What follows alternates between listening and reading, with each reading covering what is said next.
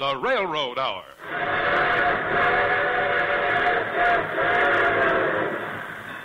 And here comes our star-studded show train.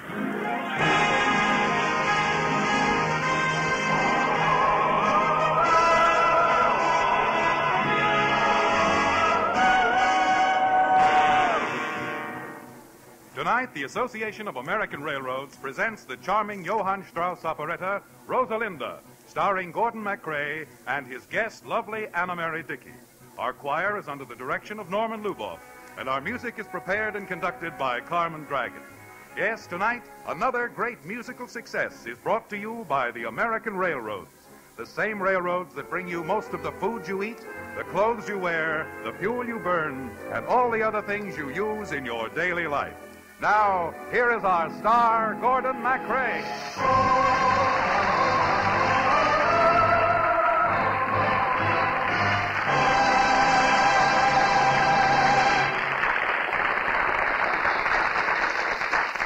Thank you and good evening, ladies and gentlemen. We're going to travel to Vienna for one of the most delightful operettas of all time. Under its original title, Die Fledermaus, this work is packing them in at New York's Metropolitan Opera.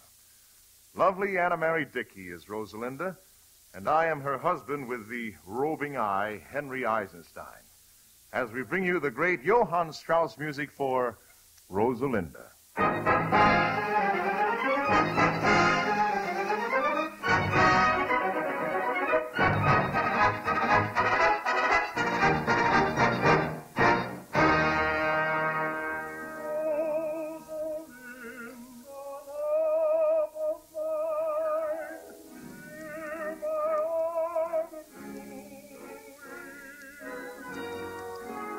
Lovely, enchanting.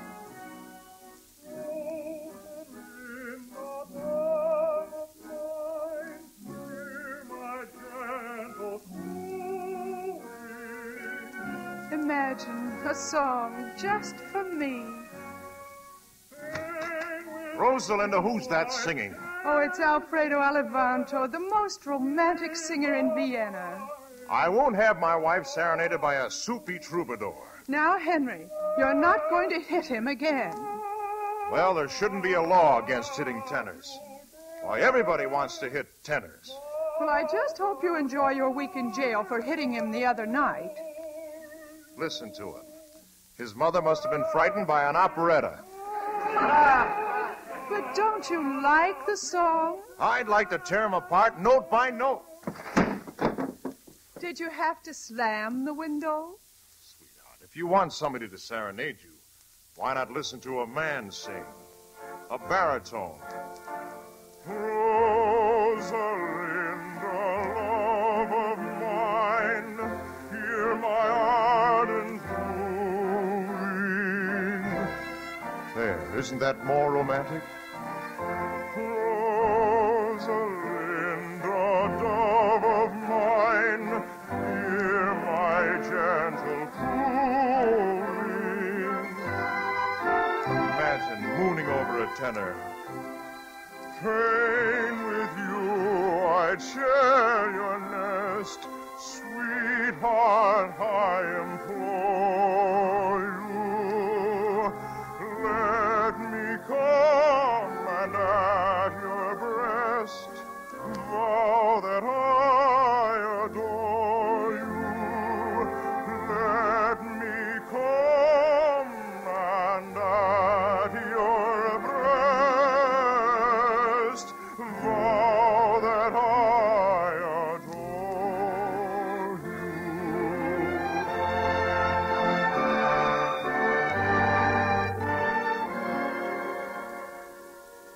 That's very romantic of you, dear, but really, you only pay attention to me when you're jealous. Oh, that's not true, Rosalinda. Who is it? It's your lawyer. Well, Blint. Good evening. I've come to accompany you to jail. How do you like this? A lawyer's supposed to keep you out of jail. This one's putting me in one. Darling, it's only for 5 days. No, not 5 days. I pleaded with the judge, and he changed your sentence. Now, that's what I call a smart lawyer. Just overnight, eh? No, he made it 8 days. 8 at least I'll know where you are during that time. For 8 days in jail, I could have hit that tenor a little harder. Who would think that any lawyer would betray his own employer? Really, that's too much for me. Goodness me. We shall see. When I thought my case was ended, worse it got instead of mended. And the guilty one is he. You mean me? Really he? How can it be? Yes, he's the one to blame. You'll see. Just what took place? We lost the case. I'll soon be jailed. You mean you failed? What will you do? I wish I knew. Let me propose a thing or two. If that's a jest, I must protest. Your sense of humor is revolting. It seems you want to be Be insulting. calm and stage. Control your rage. Like this fool, I'm very cool. Your husband should go back to school. You stutter over every word. For slander I have never heard. Don't tell me you complain. Now you insult again. You give me such a pain. You must be quite insane. You talk as if you had no brain and turn just like a weather vane. Your vocal cords are strained, so please don't start again. I think it best that you should go before the landlord tells you so. Yes, she is right. You better go. I think it Before I have best to you so. I think it best But what a blow. that you should go. There is the door. The best. Now kindly go.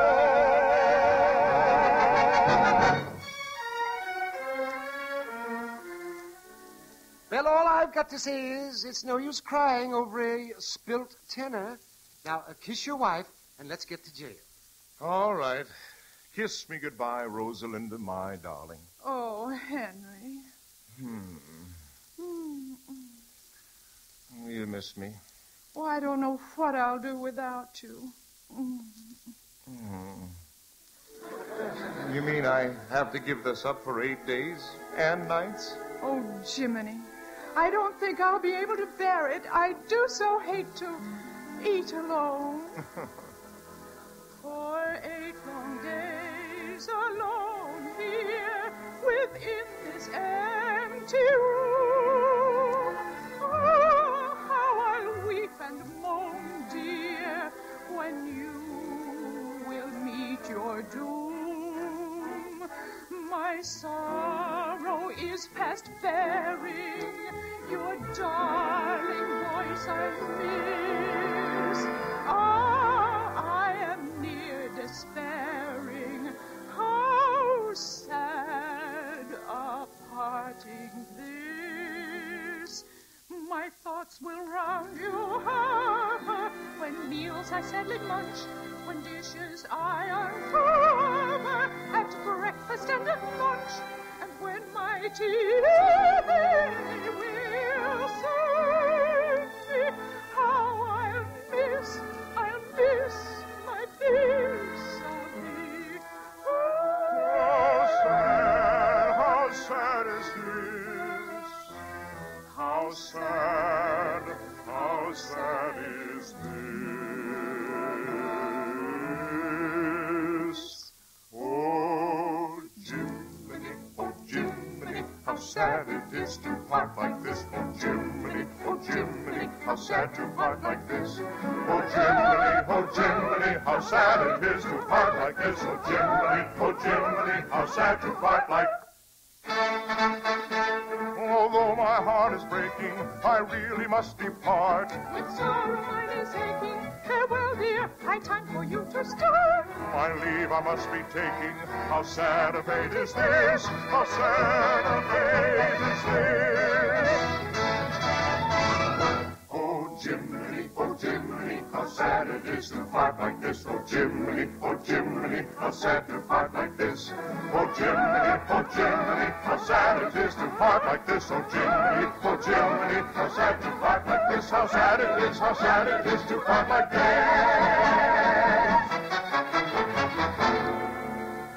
Farewell, my beloved.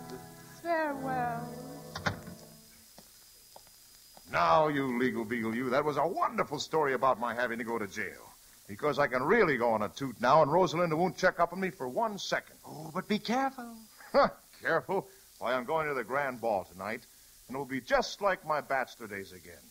I can flirt with every girl in the place. Rosalinda will find out about it. No, sir.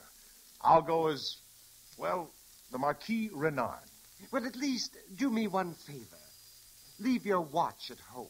My watch? Yes, the watch that chimes. Every time you dangle that come hither machine in front of pretty girl's eyes, she forgets what time it is. Well, I won't use the watch. Merely my charm. And perhaps pink champagne. And a few soft words in this manner. Drink, my sweetheart, drink with me. Wine will make your heart feel free. When your heart beats strong and true, all things will seem clear to you. You will see that joys don't last. See that love's a dream. See that vows are broken fast, are not what they seem. All too fleeting, all too brief, laughter is and happiness. But in wine you'll find relief through forgetfulness. Happy he, happy she, who forget what cannot be. Fortune's kiss brings you bliss if you remember this.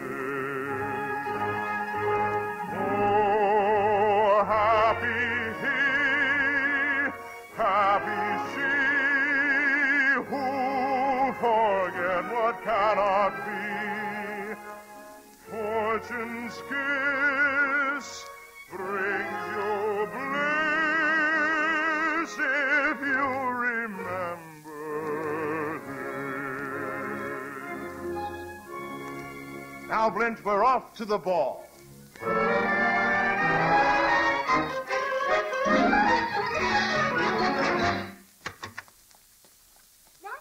Madame Rosalinda. Yes, Adele? Could you give me the evening off, Madame? Well, you get more evenings off than any other maid in Vienna. But I've just received word. My aunt is dying. The last time your aunt died, you stayed away for 3 whole days.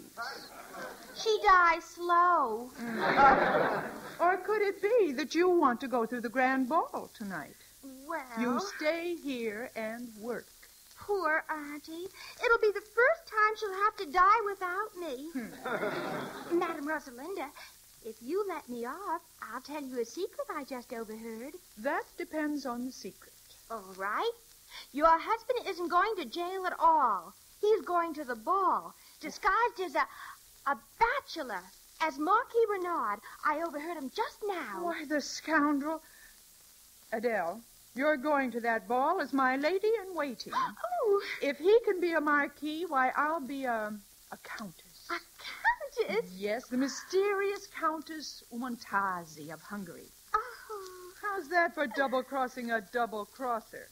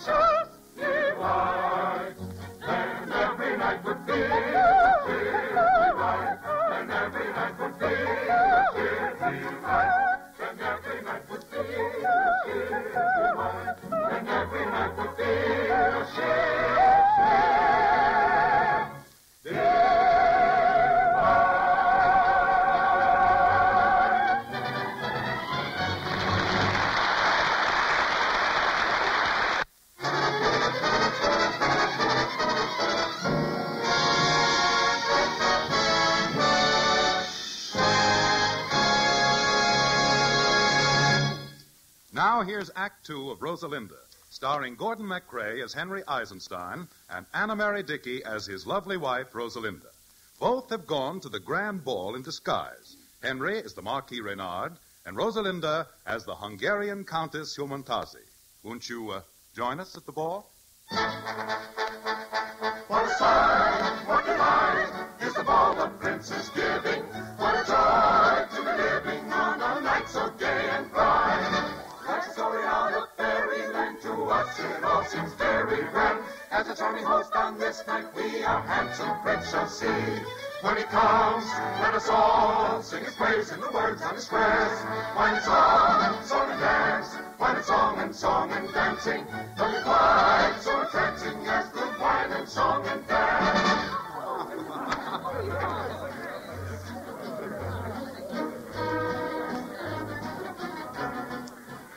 Flynn's old boy, what a wonderful party. Are you drinking all that pink champagne because you want to forget? Certainly. I want to forget I'm thirsty. Flint, Yes, sir? who is that ravishing-looking creature in the silver mask? Oh, that's the Countess Humantazi, Hungarian. What a figure. What grace and charm. Haven't you ever met her? How could I, tied down the way I am? You've been doing fine with Fifi, the ballet dancer. But compared with that beauty, Fifi is a wooden elephant. Excuse me, I'm going to ask her to dance.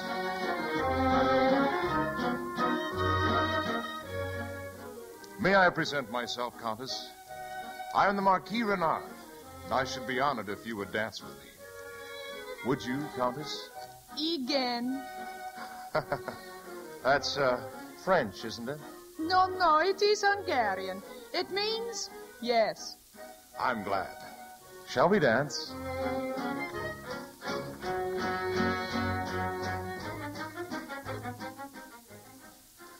You waltz like a dream, Countess.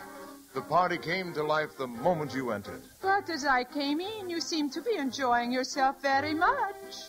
Oh, that was Fifi. She doesn't mean a thing. Oh, I see. Is she your wife? Oh, I'm not married. You're not. Not really. You mean not happily? That's it. Not happily. What a shame. Now, don't misunderstand me. My wife and I have an agreement. Does she know about this? Well, it's, you might say, a silent agreement. She's more of a homebody. Oh. Yes. You see, I'm a different type. I need the whip of adventure, romance, change. Imagine me, day in and day out, looking at the same face. Unthinkable. Oh, I knew you'd understand. Countess, from the moment our eyes met, I had the feeling that I had found a kindred soul. You practically described my own life. Remarkable. The only difference is my husband and I have no agreement whatsoever. Oh, yes. I know the type. Dull and possessive. Yes, that's why I'm divorcing him. Well, you certainly should. He sounds horrible. Doesn't it? Why don't you give me a chance to make you forget your husband? Oh, I wish you could. But, my dear Marquis, how do you know who I really am? Under this mask, I might be your wife's maid. Adele? No, Monsieur le Marquis, you've made a great, laughable error. Surely you know a great lady from a lady's maid? My dear Marquis, surely you see how rude you've been. Let's be frank. Take my advice. Next time, look twice when judging a lady's rank. My delicate hand is too fine to well turn this ankle of mine. My language and my phrasing, my waistline, most amazing, would surely not be fit a little lady.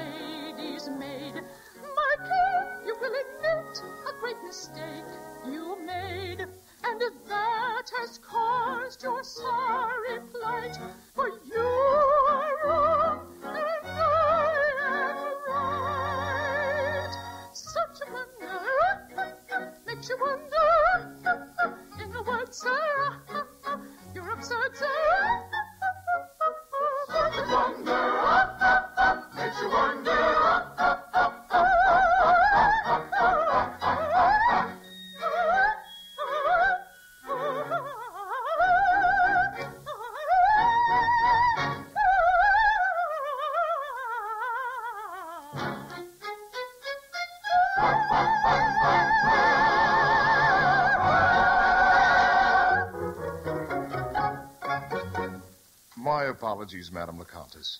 I know now just who you are. You do? Certainly. I can tell by your entire bearing that you are a countess. Now, may I distract you further with this watch of mine? Your watch? Yes. Listen. Listen to it chime.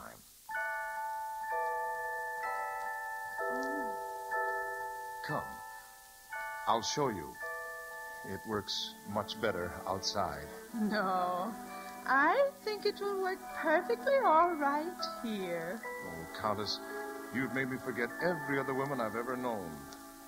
Her whole bearing is delicious, and her figure most propitious. Hands so brittle, feet so little, all these treasures kiss I would, if I only knew I could. Sitting in his prison, he has come here bent on treason, thinks of kissing while he's missing from his dungeon for the night.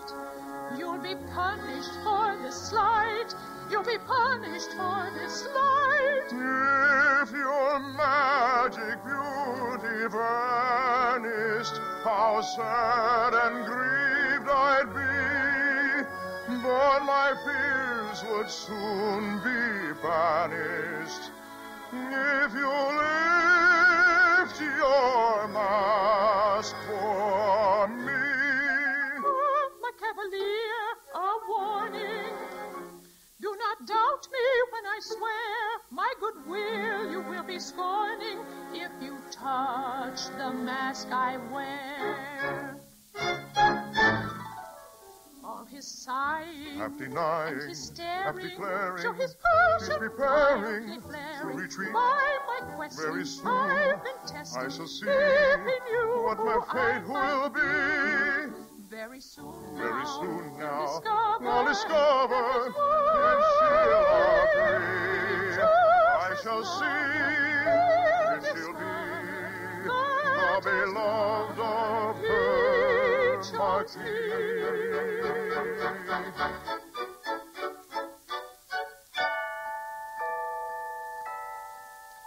Your watch is very tantalizing, my dear Marquis, but it does not tantalize me. You're the rarest woman I've ever met. Tell me who you are. Take off your mask and let me see for the first time your lovely, lovely face. All right, Monsieur le Marquis, I remove this mask, and I am simply... Rosalinda! I'm not really married, Countess. I need the whip of adventure. But- romance. but- change. Now. Well, you're going to get that change. Rosalinda, the waltz is beginning. I'd like to ask you two questions. Yes? First, will you honor me with this dance? And second, when you've finished divorcing that moronic, imbecilic, stupid husband of yours, would you marry me? I might, under one condition. Anything. Throw away that watch. Watch? Watch. No watch. In exchange, I'll never listen to another tenor again as long as I live. It's a bargain. Now let's waltz, my sweet, and show everybody how much in love two married people can be. Oh, what a night, what a night, what sight! Wine and romance made our hearts feel light. If every night were like this, so bright, every night would be just delight. Then every night would be a sheer delight. Then every night would be a sheer delight. Then every night would be a sheer delight. Then every night would be a sheer delight.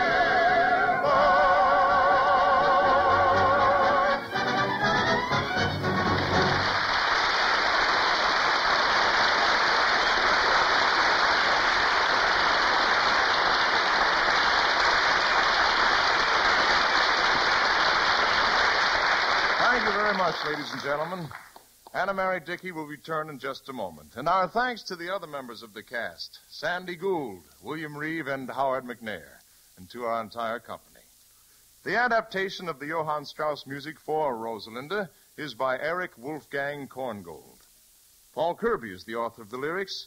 The book by Gottfried Reinhardt and John Meehan, Jr., and was dramatized for the Railroad Hour by Lawrence and Lee.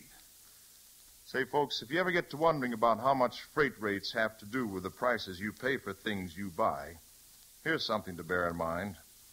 Prices went up before freight rates did, and they've gone up far more, with the result that freight rates, which before World War II were only a small fraction of the cost of commodities, are a still smaller fraction of today's prices. As a matter of fact, railroad freight charges are lower today in proportion to prices generally than they were before World War II, and are just about as low as they have ever been in entire history. And now here again is lovely Anna Mary Dickey.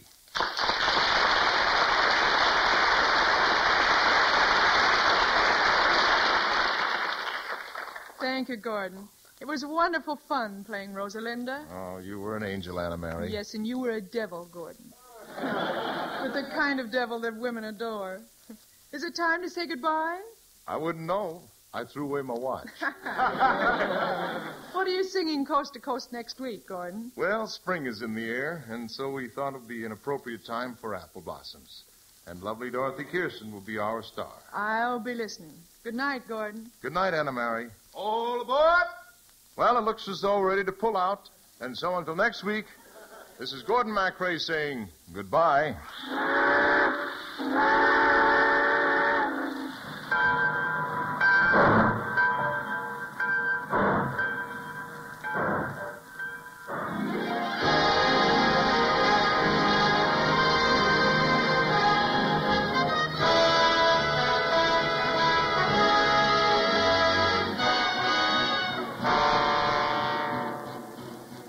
Rosalinda was presented by special arrangement with Tam's Whitmark Music Library. Gordon MacRae can currently be seen starring in Warner Brothers' West Point Story. Our choir is under the direction of Norman Luboff, and our music is prepared and conducted by Carmen Dragon. Now, good night for the American Railroads, and stay tuned for your Monday night of music on NBC.